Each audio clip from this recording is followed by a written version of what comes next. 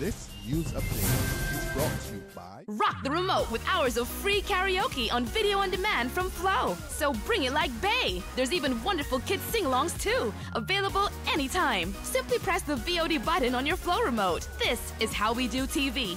This is how we flow.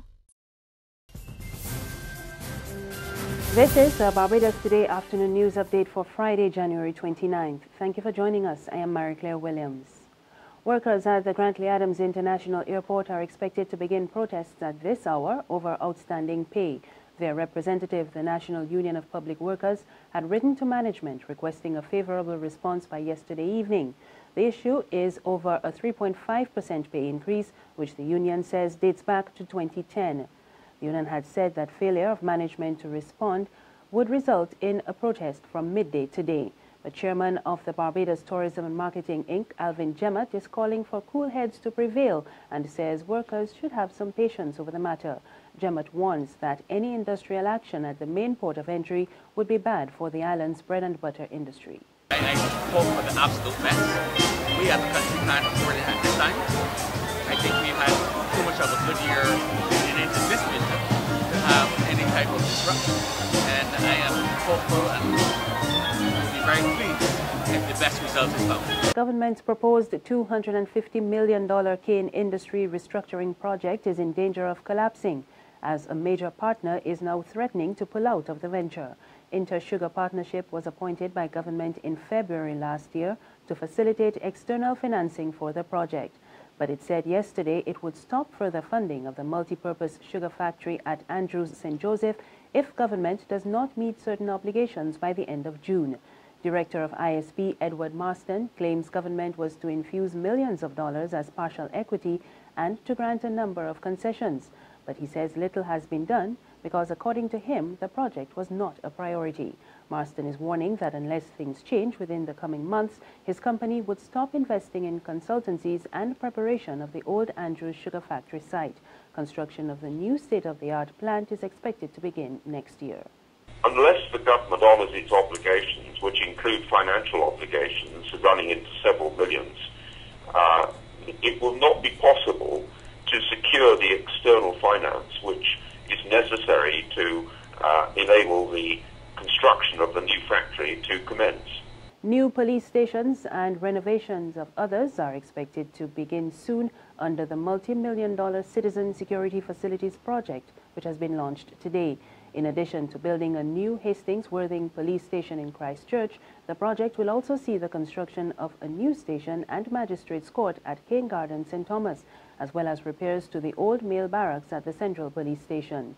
It will also involve the refurbishment of the former Black Rock Police Station for use as the Truth and Verification and Family Conflicts Unit.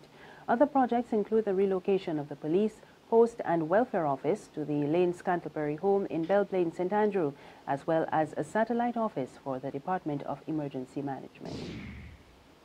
Dominica is welcoming the establishment of a new fund to help Caribbean countries meet their targets for reducing global warming. The Japan-Caribbean Climate Change Project was launched yesterday. Dominica recently had first-hand experience of the effects of climate change. The island sustained $483 million in losses from the passage of Tropical Storm Erica in August. Permanent Secretary in the Ministry of Planning, Gloria Joseph, says they are rebuilding with the help of overseas agencies and regional neighbors. The nation's vulnerability to natural disasters and external shocks demand that we recognize the need to advance and preserve the major island concept through strategic policy actions. In this context, we see the need for preventative, adaptive, and mitigation efforts geared at ensuring a sustainable economy and livelihood for all of our people. There's regional and international news after this short break. Secure your future, be financially strong. Since 1983, we have been there for you. A smart range of products, great tax benefits. We're the solution to your hopes and your dreams. The Barbados Workers Union Cooperative Credit Union. The Barbados Workers Union Cooperative Credit Union. Humble beginnings to smart loans, smart savings. Save smart and borrow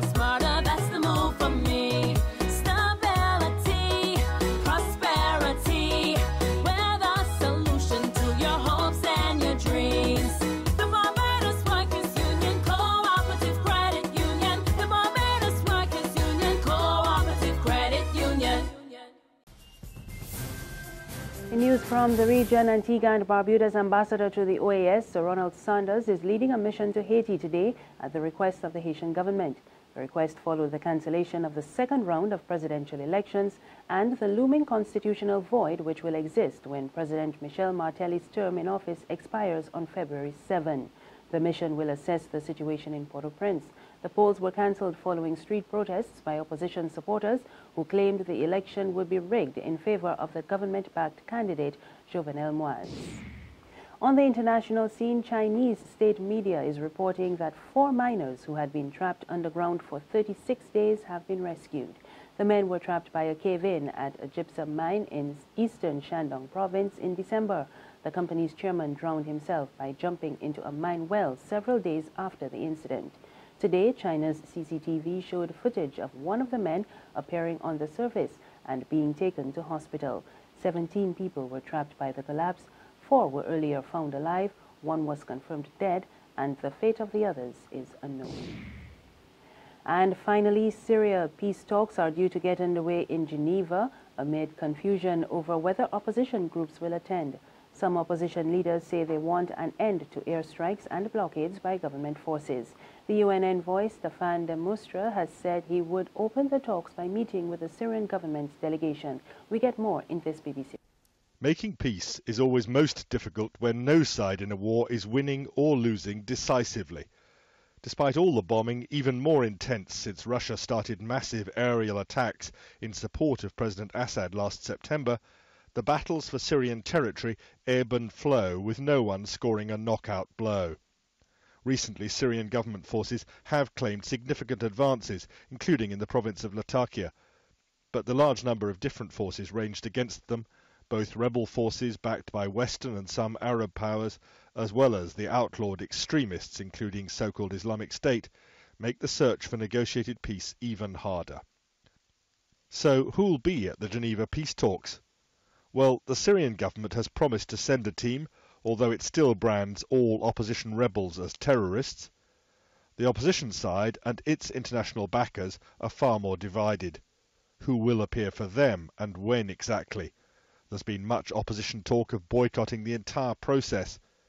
Deep disagreements involving Turkey, which insists that Kurdish representatives be excluded from the talks, and Saudi Arabia, which wants only its nominated list of organisations recognised, as well as Russian and Syrian government demands, mean that face-to-face talks remain a distant prospect. Finding a way to move to a ceasefire, political settlement and eventual peace looks even harder than in previous peace talks which collapsed in failure. That's the news. Remember, there's more on our website, www.barbadostoday.bb. You can also subscribe to our e-paper, email updates, and like us on Facebook. We're on Izumi Media in bus terminals and Screenplay at supermarkets and gas stations near you. You can also tune in to Channel 101 on Flow TV or Mix 96.9 FM for more news and sports. I am Marika Williams. Good afternoon.